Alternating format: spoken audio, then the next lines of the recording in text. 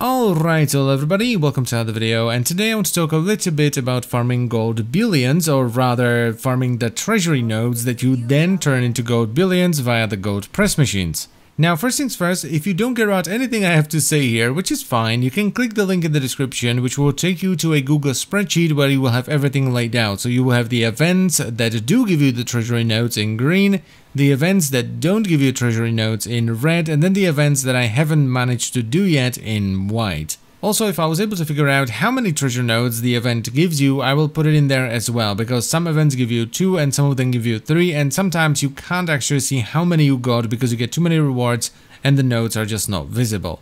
So gold billions are the currency that you unlock at the end of the main Wastelanders storyline, and you use them to buy stuff from either Mortimer, which is the raider vendor, Samuel, which is the settler vendor in Foundation, or Rex, who is kind of like the main vendor. He has the most stuff, and you find him in Vault 79. Simply exit the elevator, go down the stairs, and then turn left. You're looking for a bald guy with glasses. But first you need to actually get some gold billions. Now you get a nice chunk of them at the end of the Wastelanders storyline, but then you have to go to these gold press machines, which you find in Foundation and the Crater, and turn in your treasury nodes for gold billions up to a maximum of 200 per day. Now the most obvious way to get these treasury nodes is from the daily that you get every time you log in for the first time during the day. But that is simply not enough, because from the dailies that I did, I got 2 treasury nodes a pop, and you can turn in up to 20 a day. And this is where the random events come in, because a lot of them have been modified to reward these treasury nodes. It is also worth mentioning that if you go to the first floor of the Wayward, there will be a vendor called Smiley who will weekly exchange up to 6,000 caps for up to 300 gold billions with you. So if you have the caps, you can get an extra day and a half worth of gold billions every week. But by far the most reliable way of getting gold billions is just farming events for treasury nodes.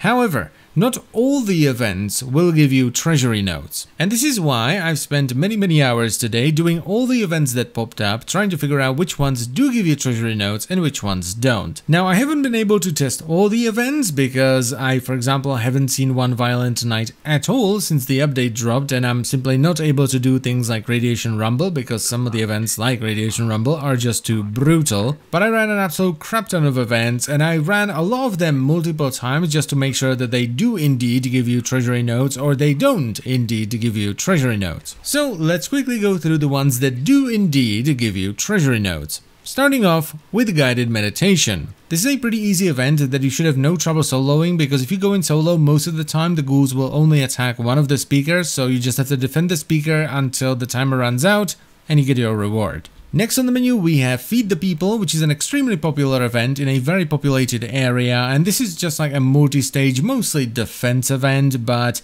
you should have no trouble doing this because there's always a lot of people doing it. But even if you are solo, it's a very low level event, so you should have no trouble doing it whatsoever. Next up we have Free Range, which is the Sheep Squatch event, and for some reason my cows decided that they're not having any of this and decided to bull rush the Sheep Squatch, and 2 of them ended up dying. And I still managed to get the treasury node, so you don't need all the cows to survive to get the rewards there. Now this is an event that I would not recommend to people that are either lower level or don't have good gear, because the Sheep Squatch that spawns at the very end is extremely tough. So if you don't have the defense, he will just straight up kill you, and if you don't have the DPS, he will kill your cows. Another event that rewards treasury nodes is Jailbreak. Now this event is pretty low level, it's in a low level area, so you should have no trouble finishing it whatsoever, regardless of your level or gear. But I don't know if I would necessarily recommend this one, because I personally think it's just slow and boring. It just drags on and on and on, and the rewards are, not amazing. But maybe I'm just doing it wrong, so give it a shot, and if you like it, just do it. Up next we have Loot Barring, which is, in my opinion, one of the best events that you can do in the Ash Heap.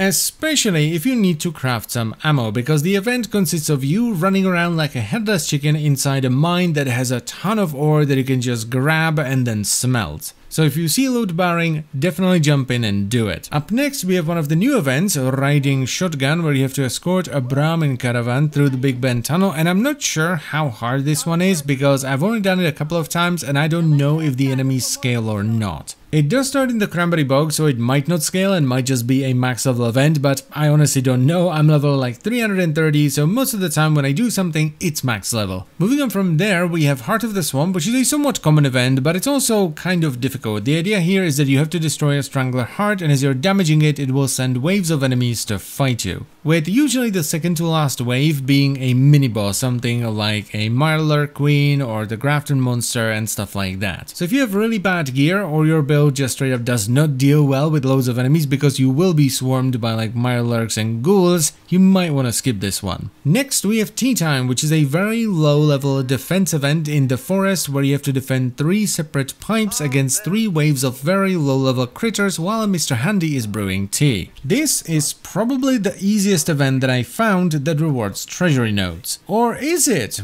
Suspense, because the path to enlightenment where you have to kill fireflies and then bring them to the lighthouse alarm for the Mothman also rewards treasury nodes. This is most definitely the easiest event that I found that also rewards treasury nodes, because you're literally just killing fireflies and every now and then a rat toad. And there's always a ton of people doing it, because at the end of this quest a Mothman appears, and if you interact with it, don't shoot it, it will give you an XP boost. And the final event that I found so far that rewards treasury nodes is the one and only Uranium Fever. This is a mid-level event, so if your gear is like really bad, you might want to skip it, but it always has a ton of people doing it because you get 2 to 3 legendary enemies to spawn every time. Though the legendary enemies aren't max level, so you get like level 35-ish legendaries from them, which isn't bad, but it's not great. And that's it, those are all the events that I've ran so far that rewarded treasury nodes. The ones that I ran and didn't reward me with treasury nodes were Always Vigilant, AWOL Armament, Breach and Clear, Death Blossoms, Distant Thunder, Dogwood Die-Off, Dropped Connections, Aerial Blast, Botsum Parade. Then there is Grafton Day, Irrational Fear, Leader of the Pack, Manhunt, powering up any of the power plants, Project Beanstalk, the Wolf Horde event in the forest, and any workshop defense. Now I'm gonna say this again, I ran a lot of these multiple times just to make sure that they do or don't reward treasury nodes, and some of them I just haven't been able to do so far. But that is what I've been able to find so far, so if you want sort of an updated version of this, you can head in the description and check out the spreadsheet, which I will update as I do more and more events. And that's pretty much it for the video, so I thank you very much for watching. As always guys, I hope you enjoyed the video and it was helpful, and I will see you some other time. Bye bye.